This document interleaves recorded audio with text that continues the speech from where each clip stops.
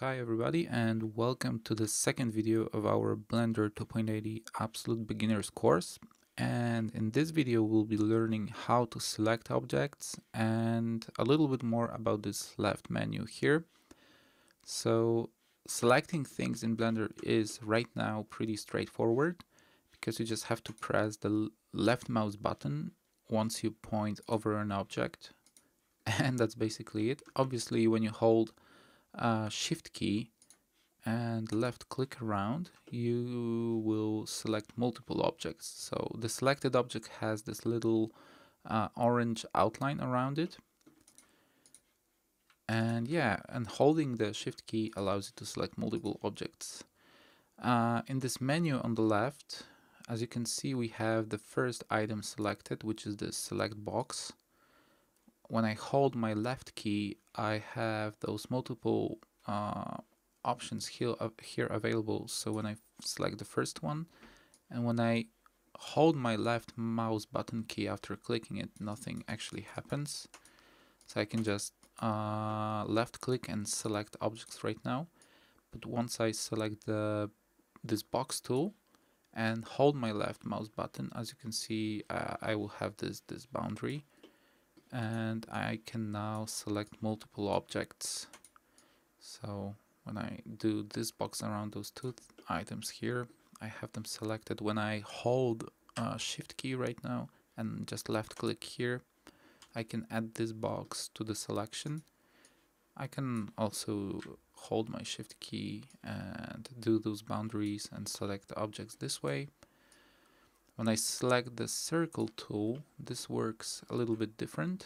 When I just hold my left mouse button and kind of paint around the 3D viewport, I'm doing my selection. And the thing is, when I left click it right now, nothing happens. So when I also do the right click, nothing happens. I would have to switch to the other tool in order to deselect. And yeah, and you also have a select lasso, so you can left click and draw your selection like this. So multiple selection options. A shortcut to this video would be an A key. So when you press A, you can see everything selects automatically.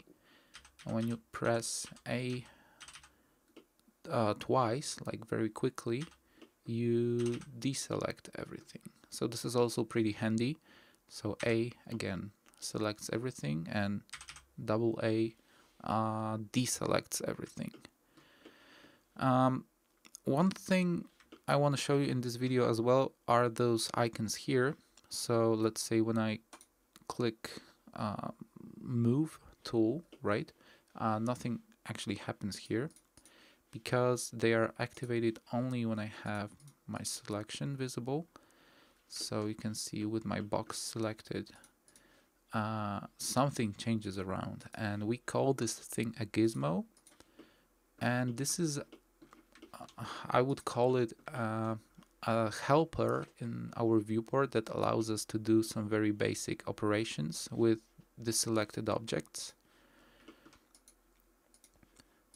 You can see, I'm by mistake I pressed the 3D cursor things, but I will describe it a bit later.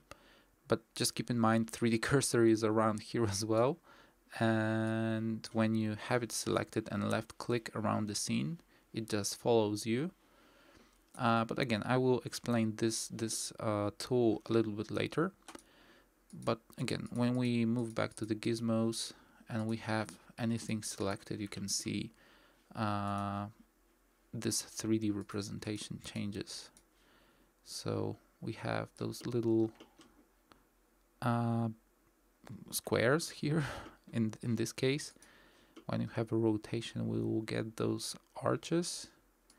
When we click transformation, we have all of those items combined. So when I have scale, again, we can see those boxes. And in the next video, I'll be explaining what these actually do. A final shortcut to this video would be centering our 3D viewport around the selection. So let's say I have this object selected, and now I want to have it centered in my 3D viewport, but once I zoom in, it kind of, and press the middle mouse button, it kind of gets away from my viewport. So you can see the rotation point for my 3D space is somewhere like the point it rotates around, right, is somewhere around here, and I would like to rotate around my selected objects. So let's say I have this box selected, I want to rotate around it, but after I zoom in, it kind of gets out of my way. So you can press a dot button on your mouse, on your numpad.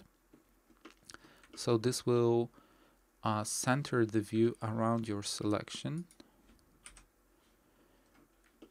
And if you don't have a mouse pad, you don't have to worry about it, because this shortcut is available in here as well, and you can see the shortcut descriptions here.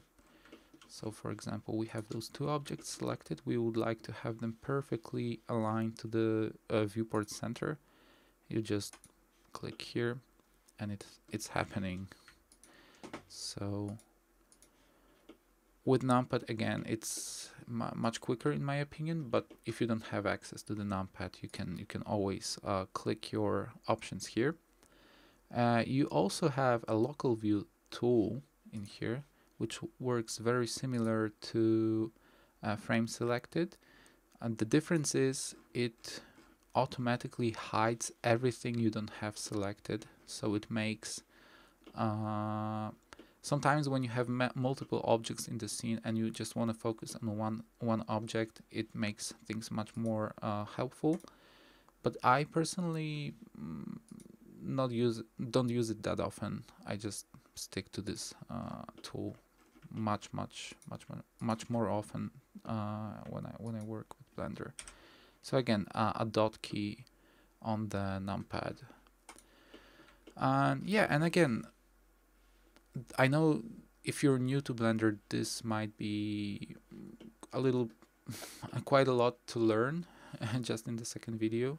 But yeah, feel free and just play around with those very basic operations, those very basic tools. And in the next video, I will show you how to do the basic transformations on the objects. So see you in the next video.